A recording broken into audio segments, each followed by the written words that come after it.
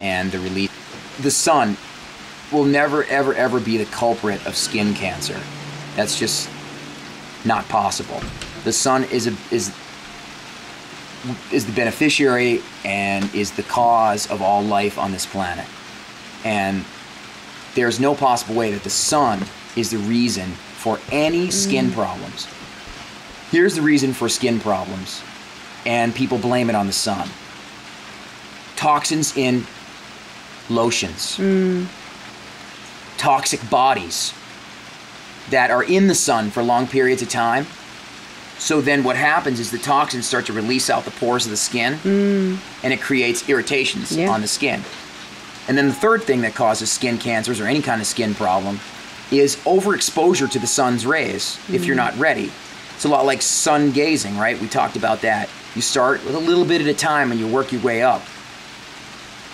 Sunbathing is the same thing. If you go out, like if you're, let's say you're working and you're in a cubicle for 4, 5, 6, 7 days, and now all of a sudden you go out on a Saturday with a 12-pack of beer and go to the beach and burn.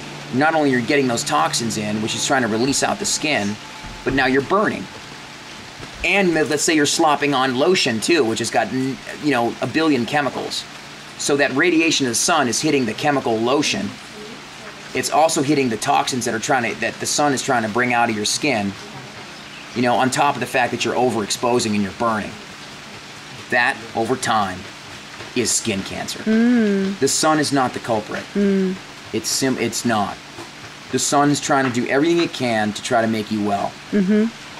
You just have to be smart. Yeah, it's like Aboriginals are in the sun all the time. Exactly. And they don't get skin cancers. Exactly. Yeah. Exactly. And for me now, it's weird. I've been sun gazing now for 6 years. I don't even burn anymore. And we're 9 degrees above the equator. And I've been burning a bit. Doing all the staring at the sun that I do, I know it's weird. I can be exposed to really strong amounts of sun and I don't burn.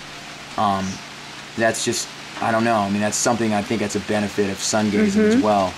Yeah. And also I truly feel sunbathing. Not a lot of people can do this, but let's say you started with 20 minutes front, 20 minutes back, and then added a minute or two over time, kind of like sun gazing. You'd add more time staring at the sun first thing in the morning or at sunset, and your skin gets stronger, right? Yeah. It gets darker. For sure, it gets used to it. And darker and darker. So if you were smart and you used the law of adaptation and just darkened your skin slowly, you'd be able to take the strongest sun on any part of this planet you'd be fine all day with it. long, and you'd be fine. Yeah. But people overdo things. They're inside all week with their job, and then all of a sudden they want to jump out to the sun. And they get blisters and major burns. Yeah. That coupled with lotions. Yeah. Coupled with toxic bodies. Because believe me, the sun tries to pull it out your skin. Yeah. You can smell it. Of course. I mean, how many of us have, drank the night before and then we go to the beach and you can smell the alcohol coming out of your pores. Yep. That's the sun trying to do its job. But you keep putting the toxins back in, so it's going to irritate your skin. Over time, you turn 40 years old, you turn 50 years old, you turn 60 years old. It starts to create lesions on the body in the form of skin cancer. Yeah. You clean your body out. I've seen this happen. People clean their body out. Skin cancers just kind of just scab off and go away. Wow. Your body just regenerates new skin. Yep. Seen that happen numerous times. Next thing, exercise. Regular exercise. So here at the Farm of Life, it's very important. I'm a big pusher of barefoot walking. We just talked about that. We have a guest here now, Ketis, is doing a water fast. One of the first things that I told her, I was like, I don't want you wearing shoes this month at all. And a lot of people look at you like you're nuts. but then I give them the book Earthing, and then I also tell them that, again, we're nothing but electromagnetic units. And if you wear rubber-soled shoes, that acts as an insulator. You're losing the electromagnetic frequencies from the earth.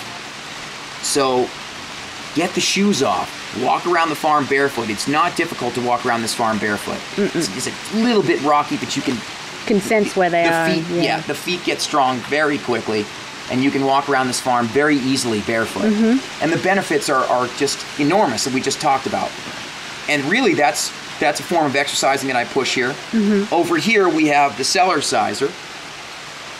And people they just do, this is like the health bounce. There's two rebounders that I recommend here.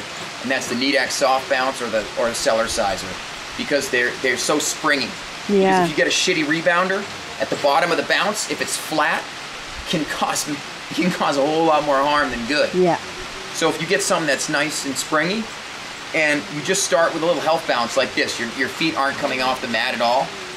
What this is doing is it's pumping the circulatory system and the lymph system, and it's allowing the lymph system to drain at the clavicles right here. Yep.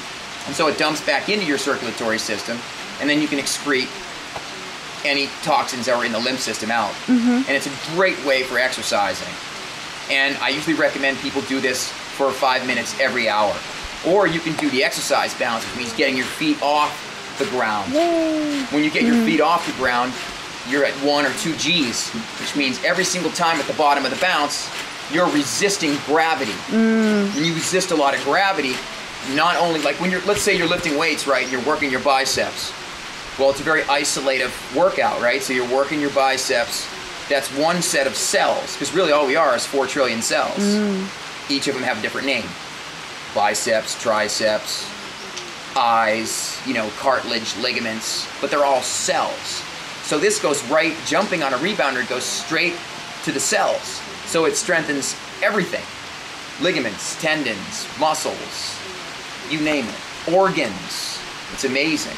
And also, it gives you a nice colon, because you're going bump, a bump, a bump. So, so a lot of times people will be jumping on a rebounder after 10 or 15 or 20 minutes. They'll have to poop.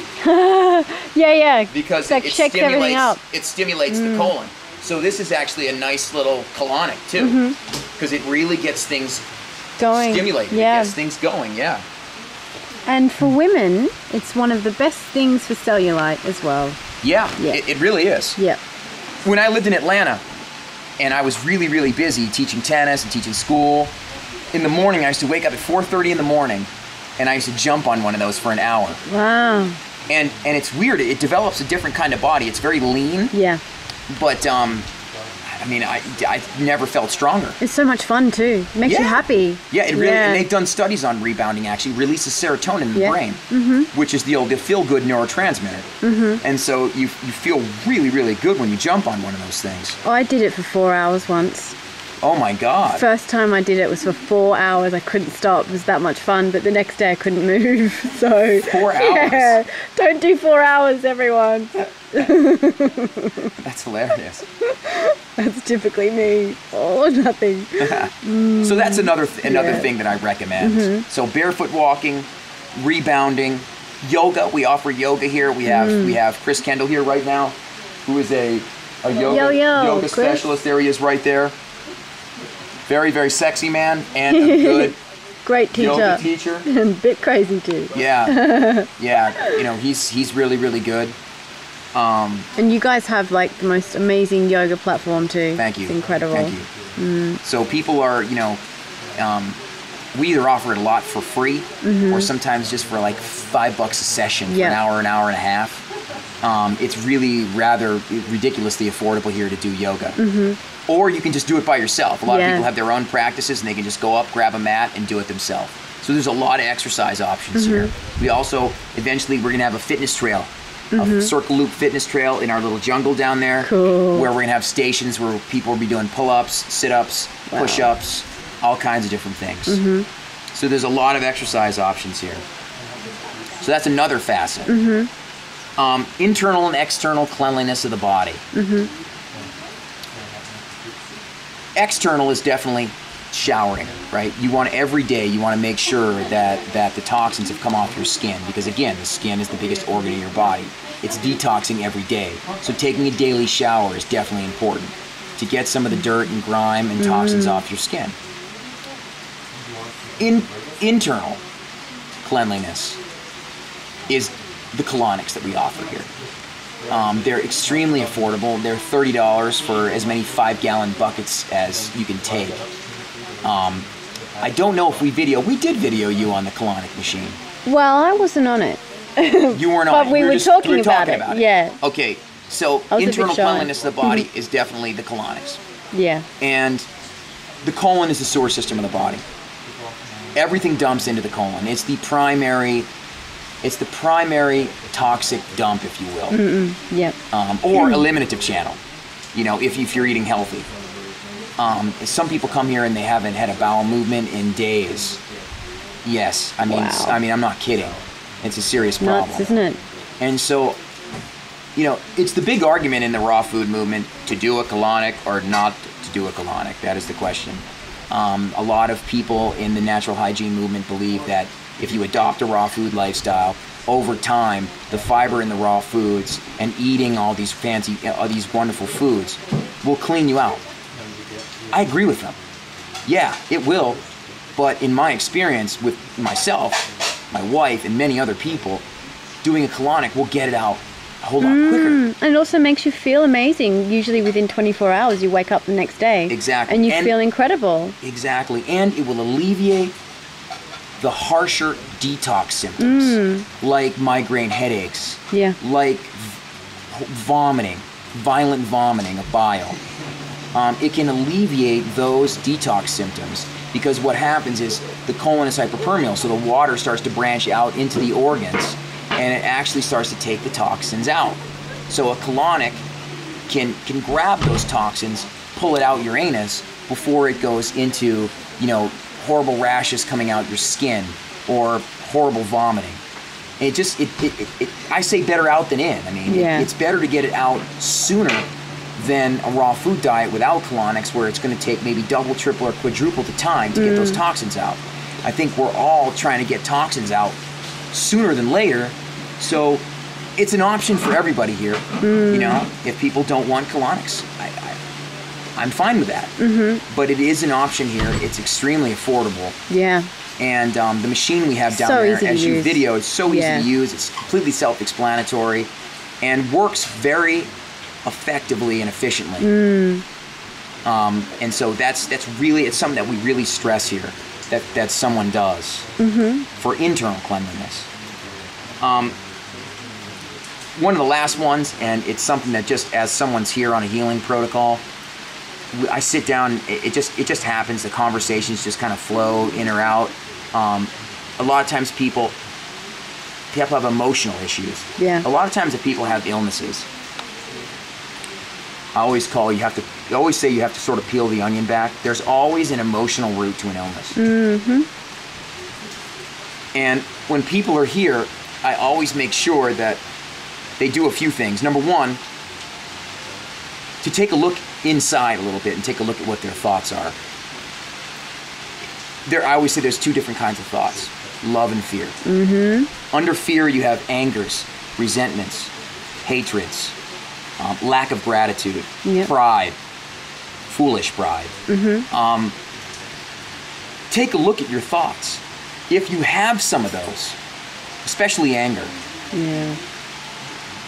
you need to learn to let that go. Because it only affects you. For myself, I was angry with my father for many, many, many, many years. And it wasn't until I learned to just completely let that go and recognize that that anger was really affecting me. It was affecting no one else. It wasn't affecting him. He didn't care. Yeah. It was just affecting me. So when I learned to let that go and substitute that anger for unconditional love and forgiveness and happiness and joy, I started to get well. That's when you start to heal yourself at an emotional and soul level. And these are things that we address here too. And they happen very informally. We don't have any fancy classes with it. I think that's kind of silly because everyone's a little bit different. Yeah. And everyone deals with this stuff differently. Some people internalize it. But there's always that conversation that, hey, take a look at your thoughts.